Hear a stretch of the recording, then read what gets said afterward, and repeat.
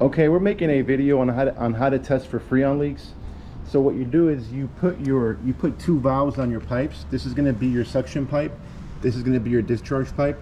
And what you're doing is you're actually pressurizing your pipes with nitrogen. And then generally what you do is you leave the pressure in there for 24 hours, and you see if the actual pressures have dropped the next day.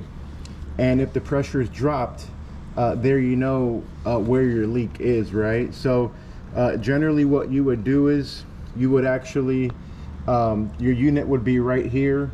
You would take apart your unit, and then you would pressurize these two pipes. And if your pressures actually drop, that means that you will actually have a leak in your lines or in your evaporator up in your attic or in your garage. Okay, you could actually do this also up in your attic or in your garage or wherever you have your air handler or evaporator coil furnace, and this will help you isolate where this freon leak is in your system. Okay, all right, thanks for watching.